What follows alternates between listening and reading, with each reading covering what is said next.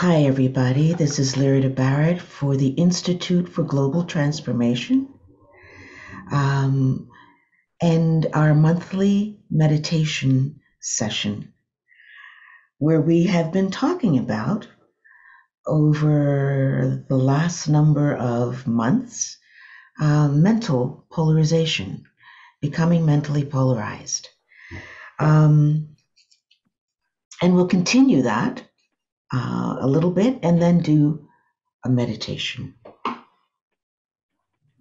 So this lesson will be more hands-on, so to speak. It gives you a deeper understanding rather than the concepts of mental polarization or being mentally polarized.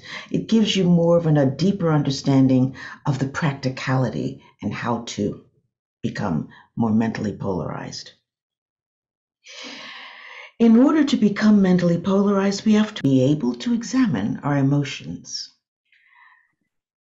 There is a saying that says, know thyself.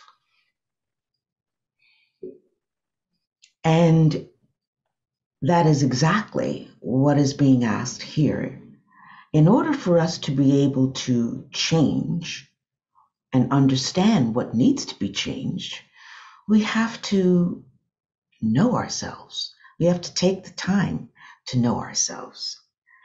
So to be able to shift from an emotional polarization to a mental polarization, we need to know ourselves. How do we do that? First and foremost, that part of ourselves that is in most need of understanding is our emotional body. Also, I call it our astral body. It's also known as an astral body, our astral body. And specifically, we would also call them, and they're known as our response mechanism. It's how we respond in our world. It's how we're taught and programmed to respond in our world through our emotional body. Our emotional body, our astral body, really has a much higher purpose than simply responding, okay? Or acting out or reacting. There's another purpose for it, but we'll get into that much later on. Feelings just don't come out of the blue, okay? They just don't happen. Really, we're taught them and we create them knowingly or unknowingly. And we do so through our experiences, okay? But originally, they come from our patterning after what it is we've seen as children, what it is we have experienced. You know, children are great imitators. Children are absorbers. They're sponges. And we have a tendency to imitate. It's just the way we are. We're programmed to imitate that which we see. And who better to imitate but our guardians, our parents, those who initially are our teachers. So when that parent or guardian gets upset about something that we've done, or if we just observe them getting upset in their life about something, it's stored in our memory bank and in our emotional body, and we imitate. Children are the greatest imitators.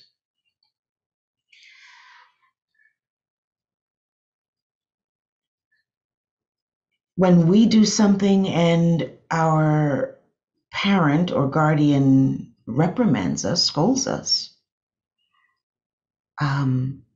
how that's done is extremely important, because it's indicating to the child and programming, patterning them to do the exact same thing when that happens to them in their life. And by 7 years old, those patterns are set in their being. So here again, we are at choice as to what kind of messaging do we want, and programming and patterning do we want to guide our children with, okay, or those that we're raising. So, but this is how we learn. You know, if the reaction from the guardian or parent is gruff, angry, brash, violent, joyful, happy, loving, understanding, compassionate, whatever it is that's coming at that child is going to be outpictured later on. So when they decide to have a tantrum about something, and they've watched what you did, or a parent has done, or that guardian has done, could be a grandmother in this day and age, automatically they will do the exact same thing. So how do we retrain ourselves is the question.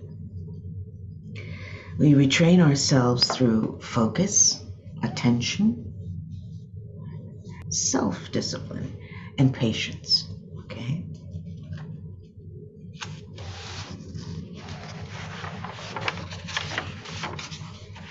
One thing that's known, especially regarding the astral emotional body, is that we are not taught that we can choose, select our feelings, how we act, how we react. We're not taught that we are at choice. Many still believe we're not taught that we are at choice. You know, we just simply have that knee-jerk reaction and think that that is the way things are supposed to be. And it doesn't help, tell you the truth, that the messaging continues in our entertainment world, in our movies, the series that we watch on TV, Netflix, you name it. We see it out pictured everywhere. So we believe that our ability to change is somewhat limited. We're programmed to believe that, and that's not true.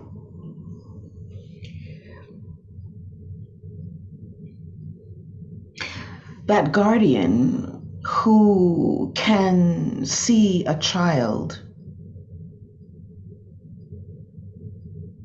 doing something and understands that their purpose is to train that child, in that they have auspices over that child for a short period of time.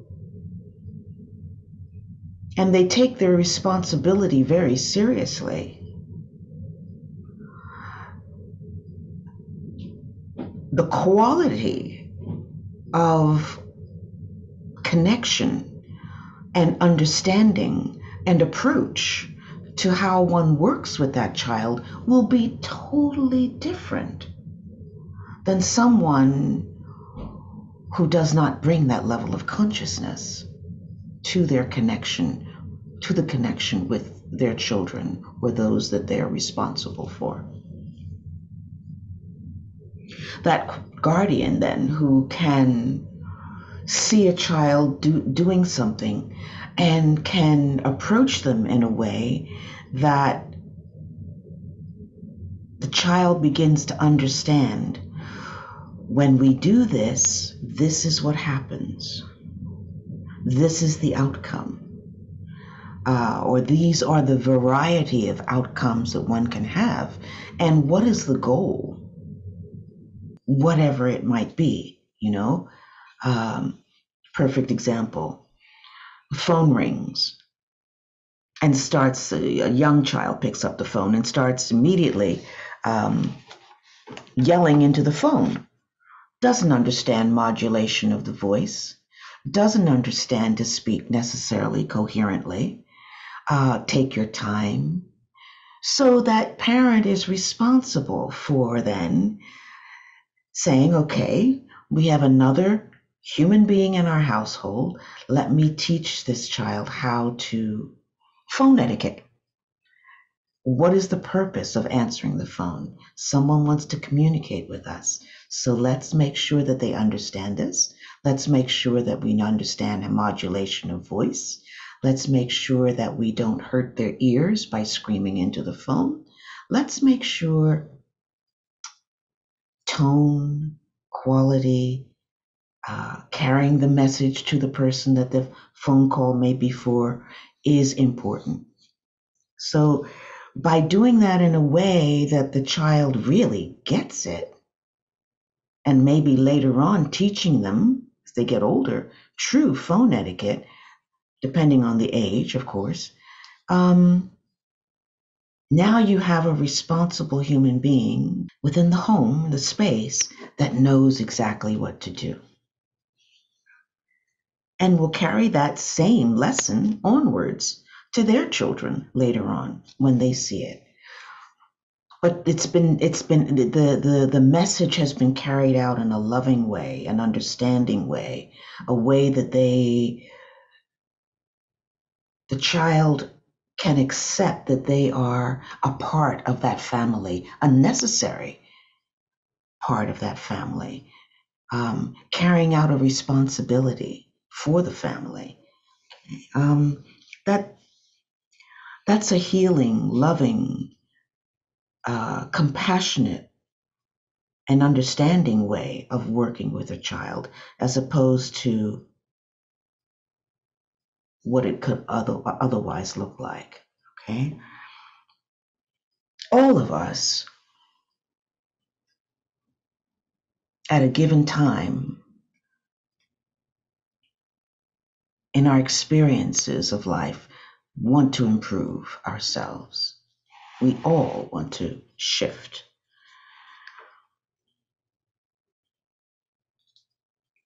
That desire to shift moves us off the path of experience and onto what's called the path of evolution, where there is self-initiated action, self-initiated exploration of spirituality. One becomes a seeker, which is why we have so many self-help books in the bookstores or online, Amazon. Self-help books have just kind of blown off the charts since I think 60s, 70s, late 60s, 70s. So this is a part of humanity en masse seeking to move from that path of experience into path of evolution. And the interesting thing about that is that that call to seek to be more than we are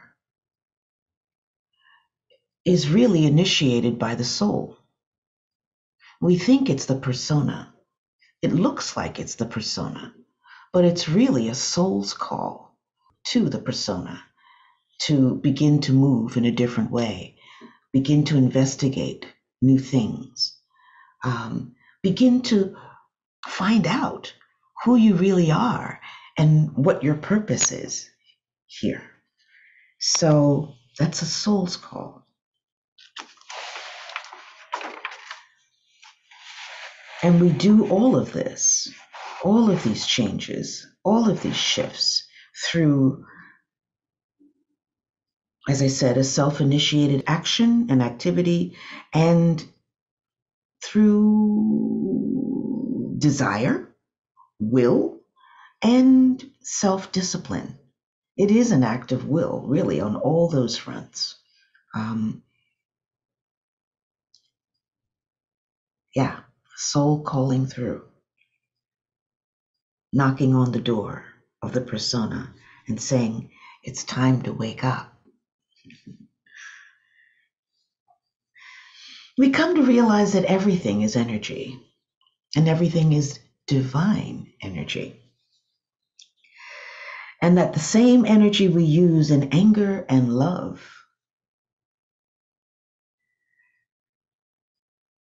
or rather, the same energy we use in anger is the same energy we use in love.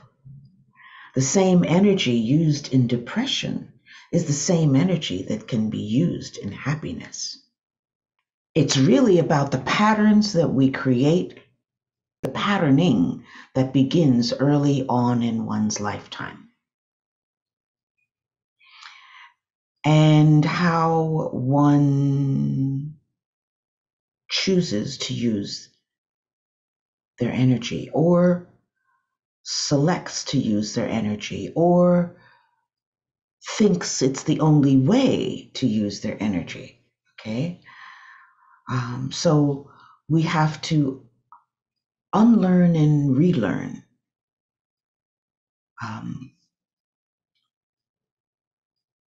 Unwind and rewind, so to speak, in order to learn and grow and shift and move from that emotional polarization into a mental polarization.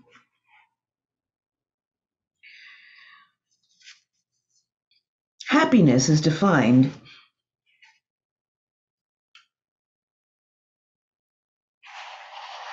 as a general feeling made up of many little responses to life. We create happiness within ourselves.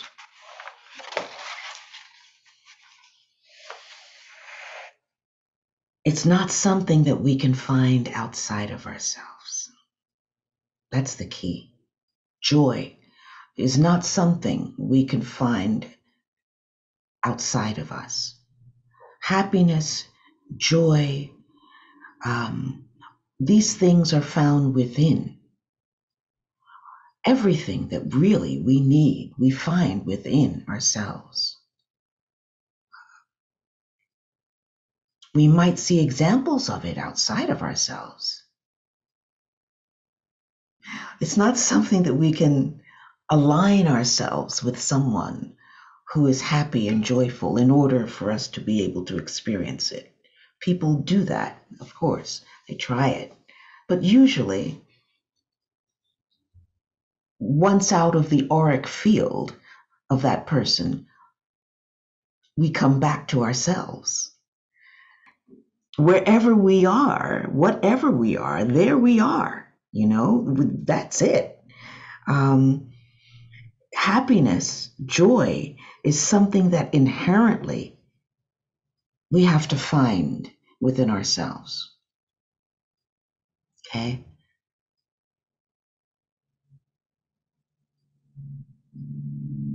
One is inherently joyful. One is inherently happy. And if one has a difficult time finding that space, inherently, then meditation and self-exploration will help. There will definitely help. Meditation will take you and help you. I'm going to add one more. Meditation, self-exploration, and transmutation exercises will help. because that transmutation meditation exercises will help slough off. It's like peeling the skin of an onion. It's like taking off layers of dead skin, layers that really don't belong there, layers that might not be you at all, layers that may inherently just be there because it's a programmation from some other relationship or thought form that once created about themselves. That's maybe not true at all. Okay? Low self-esteem, something like that. You know, there are many different things that can, maybe you were told, maybe someone was told that they are something that in actuality they're really not. So sitting with oneself, meditating, and transmutation meditations can actually, Ho'oponopono, lovely one, by the way.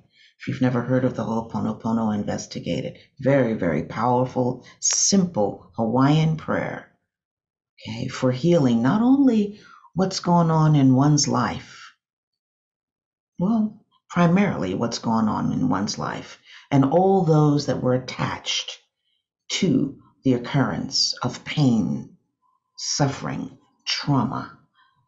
It peels off the layers like taking the skin off an onion so you get down to what is really you. Free from fear, free from guilt, freer.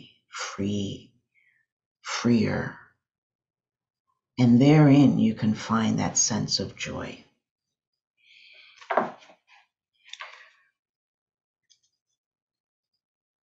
Happiness, as I was talking about before, is made up of an assortment of things like understanding, love, kindness, goodwill to others, faith, a willingness as well as a willingness to accept what cannot be changed, and the ability to adapt. Okay? All of that are aspects of this thing we call happiness.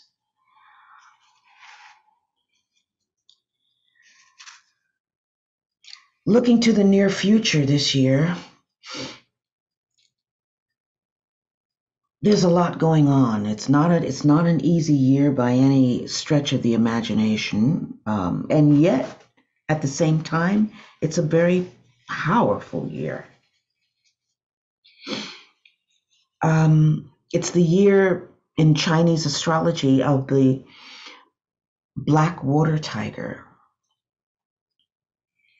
So there will be, and the last time we had the black water tiger year, I think was in 1962. It was a period of time when we went through the Cuban Missile Crisis. And look what's loomed on the horizon. Okay. Russia, Ukraine. And a lot of revolutionary movement that's going on throughout the entire world that many news channels are not talking about. Okay. So this year will be a bumpy year in many aspects, and I bring it up because as I'm speaking about happiness, we have to be able to find our center, our place of poise, our steadfast place, a place where we can hold to the center regardless of what it is we're seeing outpictured in the world. Okay? There has to be those conscious workers in the world who are holding steady to that center that center core, that place where we know, that middle pillar, so to speak. We talk about that in Kabbalah, the middle pillar.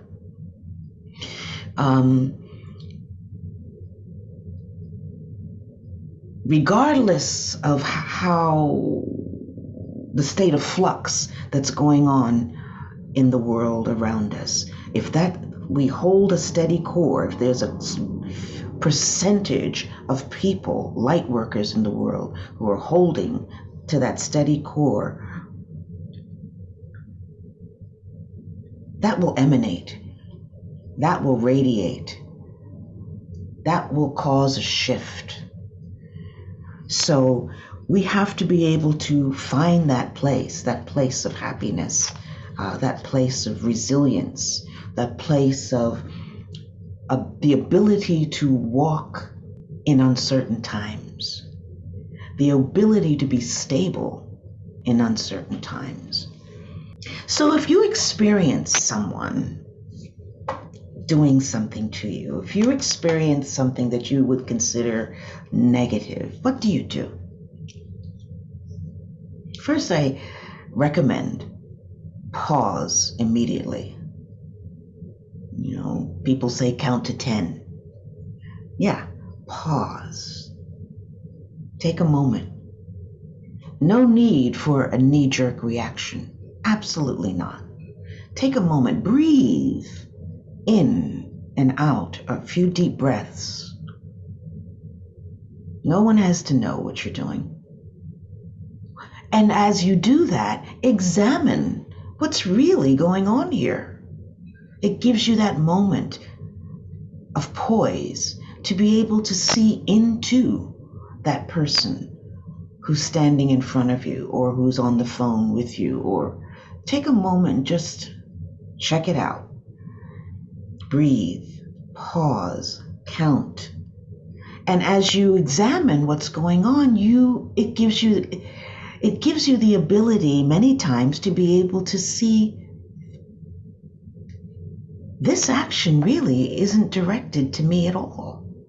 This might be some confusion that occurred earlier in the day to this person, or something that happened between them and their partner a couple days ago and they're still carrying, or their child might be ill. There's so many variables that happen in someone's life. And when someone does not have control over their response mechanism, that energy spews everywhere. They don't know. They have no control. It's just directed at anything and everyone. Okay? So we aid each other. We aid each other when we can pause in a moment from a moment of reactivity, to assess what's really going on and to decide what's right action in this moment. What does this person really need? Might be a hug. It might be a listening ear. It might be, you fill in the blank, okay?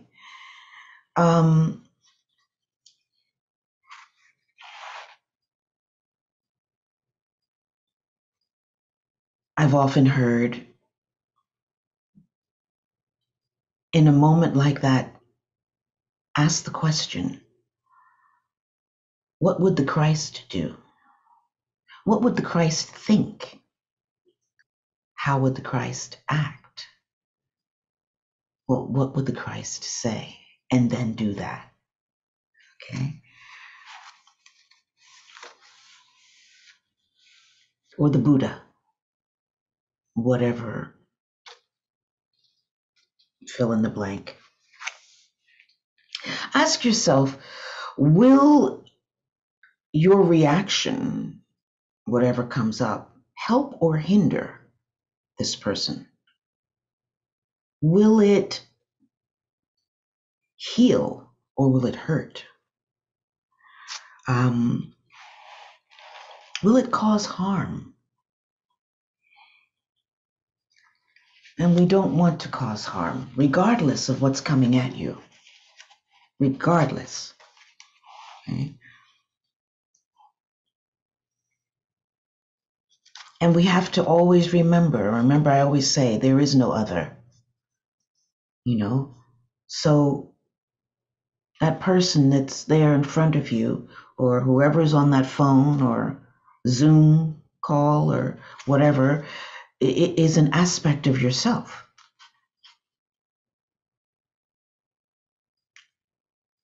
So pause, take a moment, find out what's really going on, and ask what's right action in this moment. So what we're working to do is to retrain our response mechanism, so that it's coming from a place of understanding, of harmlessness, of healing, of compassion, of empathy. In order to do that, how best does one do that?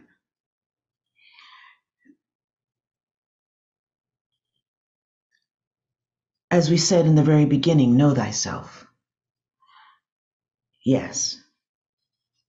It helps to, if one really wants to do this, in a way that is somewhat analytical, I'm going to say, it helps to write down in a space of maybe a week, positive reactions, negative reactions, and the circumstance that caused it. And list them. That's an aspect of really knowing oneself. One of the occult writers that I highly respect said, do that over. And I know this is way more than most people would want to do, but I'm just putting it out there so that you can see how in depth past students of these studies have been. Do it over a 28-day cycle, a lunar cycle. Okay? Which means you have your calendar and you write in this, or you maybe your list and your journal and you write down. 28-day cycle, a lunar cycle, is really a period of time where you can assess what your own personal cycles and what can happen in a month's period of time. I'm not saying to do that, but it's just information to have.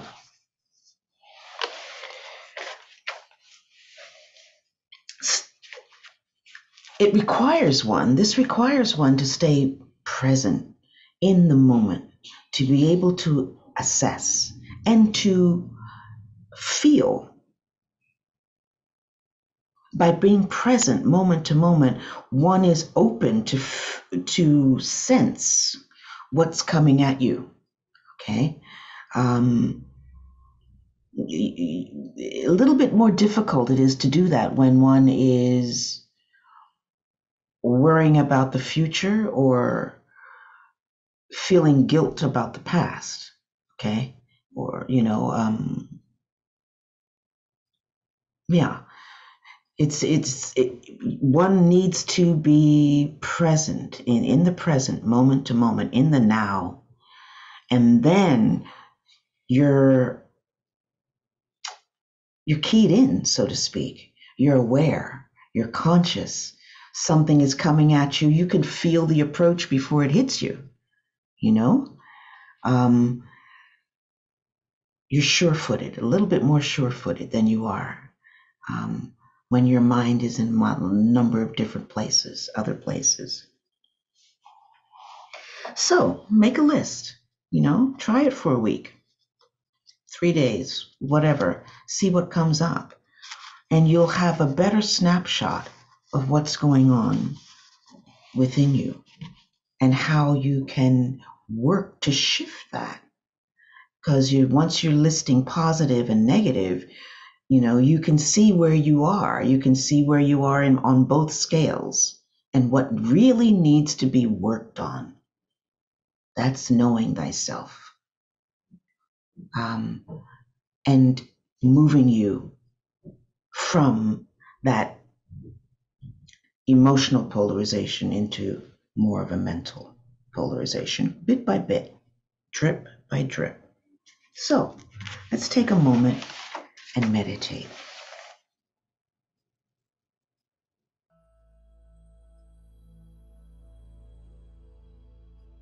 Take a deep breath.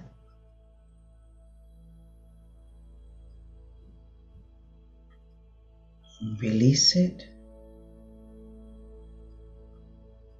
And relax the physical body. Send a message to your nervous system, telling it to relax, and know that it will obey.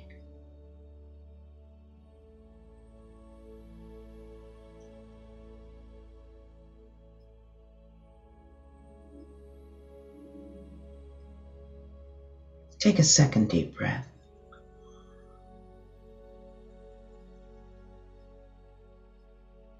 And as you release it, relax your emotional body. Calm the emotional body.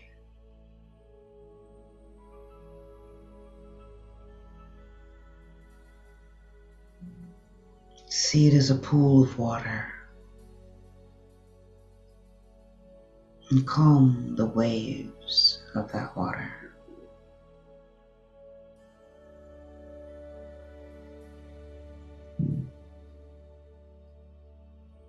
Take a third deep breath and alert and awaken the mind.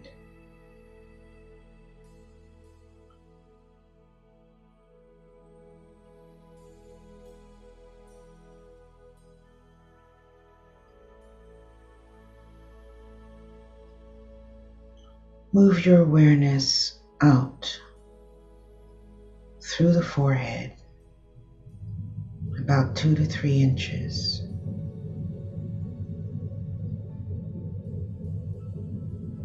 into the etheric body.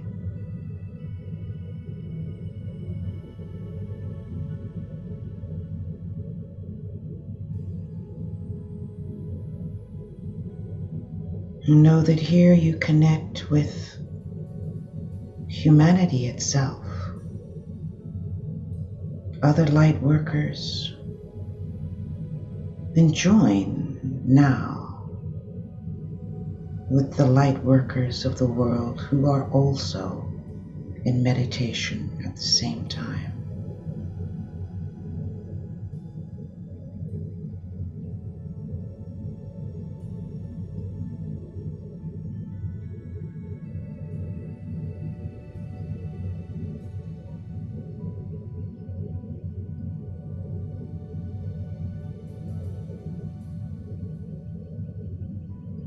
Through the direction of your thought,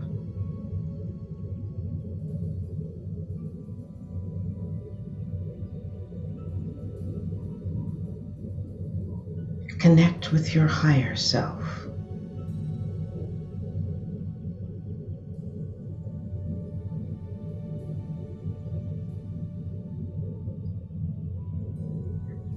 And sound a silent Om.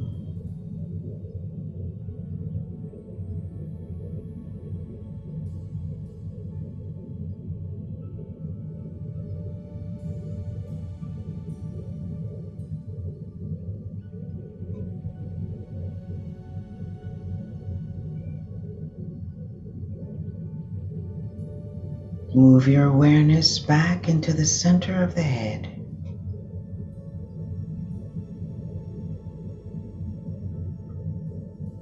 Through the forehead, between the brows, back into the center of the head, about 2 inches behind the eyes.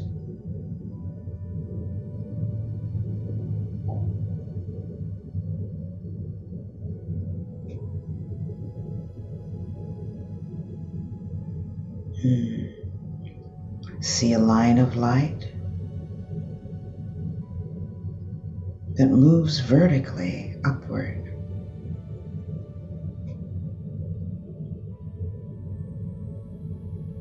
Know that here in the center of the head,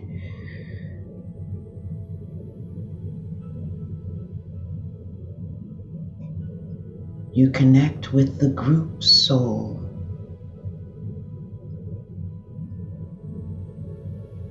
Of humanity.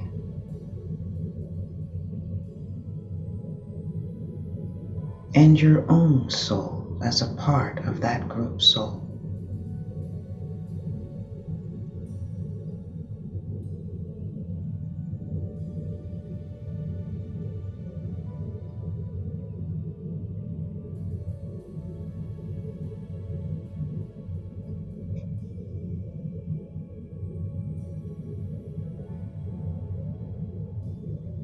Looking upward and observing that vertical line of light that goes up through the head, out beyond the top of the head, to the head center, the crown chakra.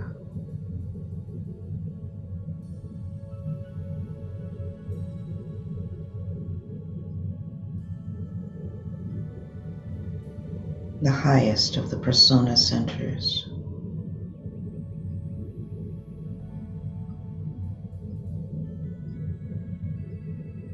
That sits beneath the home plane of the soul itself.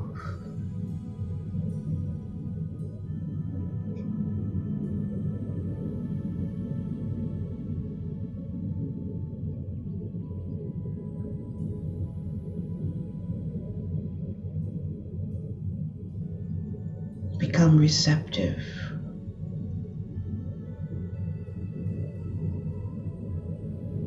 to the downflow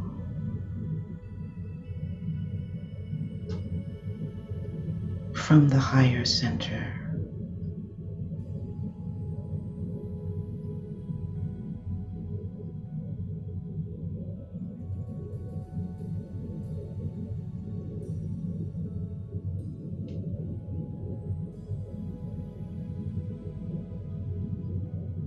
Always remembering that you are a group.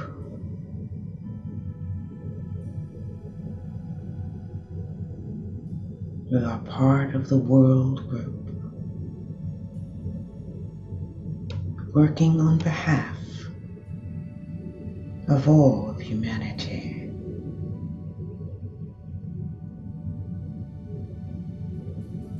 In these times.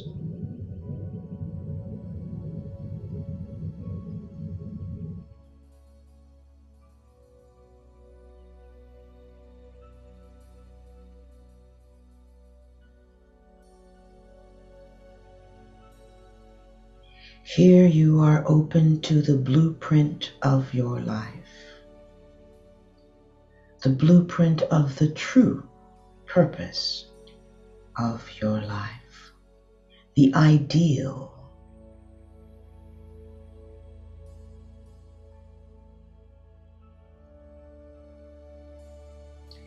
Here, you become aware of your true service.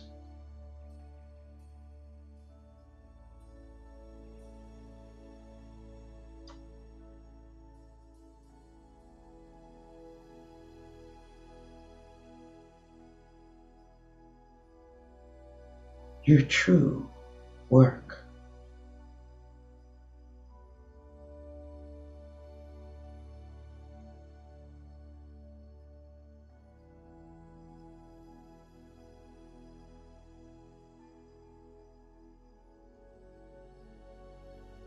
The soul's call.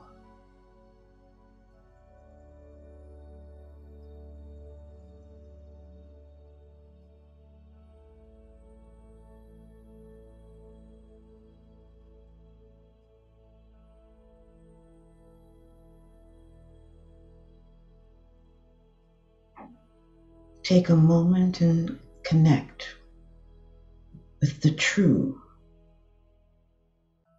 idea and ideal of your work and purpose here within humanity.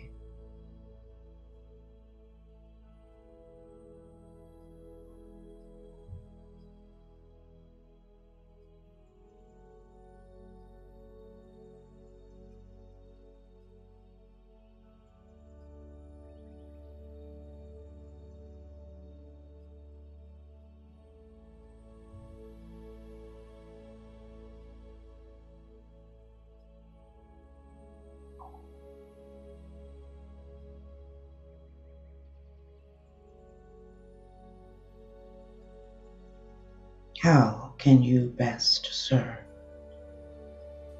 humanity?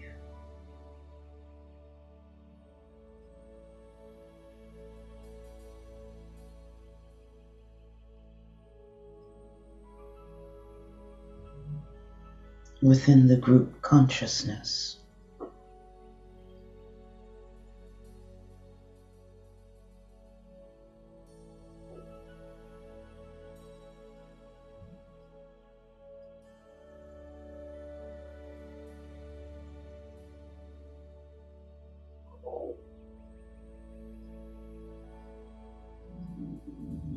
and from within the center of that inner cave, space behind the eyes, the center of the head, looking outward through the forehead, between the brows,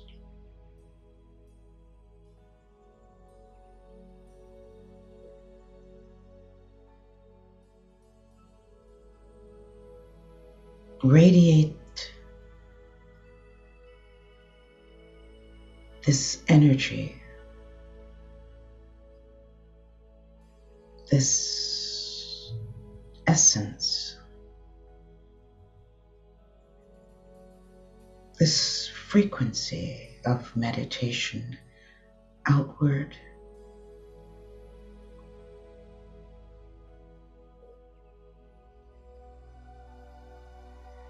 by projecting it through the brows out into the etheric field. See it as light, direct it as light.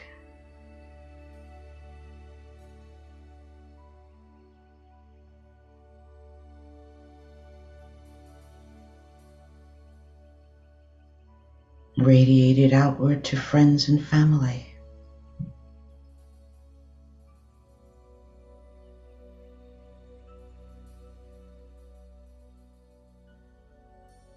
Radiate it outward to your environment.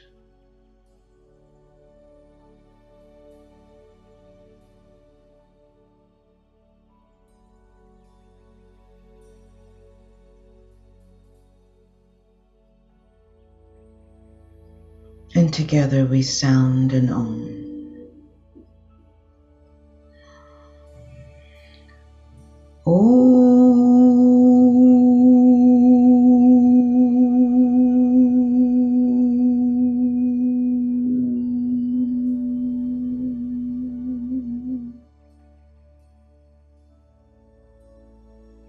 And lastly, send the energy back up. Imagine a triangle around your head, back up above your head, right above the center of your head, and allow the energy to move back down along that vertical line of light.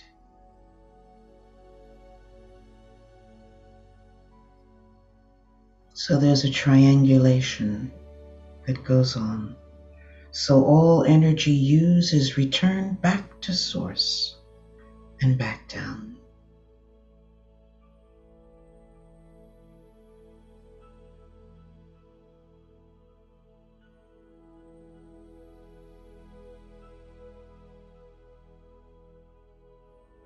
And so it is in divine law and order.